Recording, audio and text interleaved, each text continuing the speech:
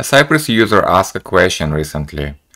The situation is like this. Imagine you have 3 panels, like accordions, and you can click on a panel to open it up, and the user wants to click on the accordion until he finds a button, and then click on the button. Now he doesn't know where the button is. It could be in the first accordion, second, or third, or it could be on a 10th accordion. So the user is thinking, I'm gonna click on each one, see if a button is there, which is conditional testing, and if I find the button, I'm gonna click on it. Now I'm gonna show how to do this, and in this particular implementation, it's much simpler than click on in each panel, trying to discover where the button is. If we look at the markup, we can see that each heading, like section 1, section 2, and so on, are buttons with a class accordion.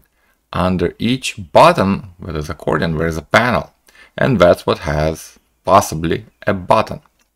Now the markup is static. That means it's already is inside the DOM when the page loads. It's hidden. See, when you click on the accordion, it toggles a style for display none or block. So it just becomes visible and invisible, but it's already there, which makes our task much simpler. So here's what we will do. Let's just query the DOM. Let's see which panel contains a button, and we'll click on it. Okay, so here's what we can do. We can get the panel, and then we're going to use the selector has.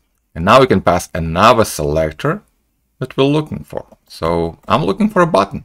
Now this selector could be a specific using attributes, data attributes, classes, and so on. But in my case, it's just a button. So let's see if we find anything. And check this out. We do find the panel. It's invisible. Now, in order for us to open it up, we have to click on the button with class accordion right above it. So we found this panel. Now we're going to use the prev Cypress command to go to the sibling element right before it. And let's just confirm that we are on the button with class accordion. Should have class accordion.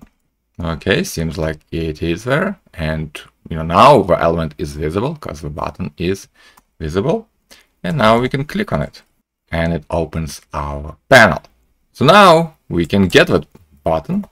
And let's now maybe use the text. So contains button, I'm here, right? And we can assert that it's visible. And we can click on it. Okay, well, it's a little bit unfortunate, right, that it actually pops an alert. So before we click on the button, let's get the application window.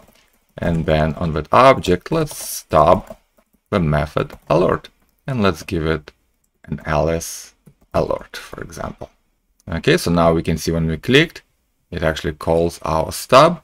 Let's confirm how it was called. We're going to get our ls stub using cy.get, and we'll say should have been called once, for example. Perfect. So if your markup is static, you can find elements with other elements inside by using the selector : has.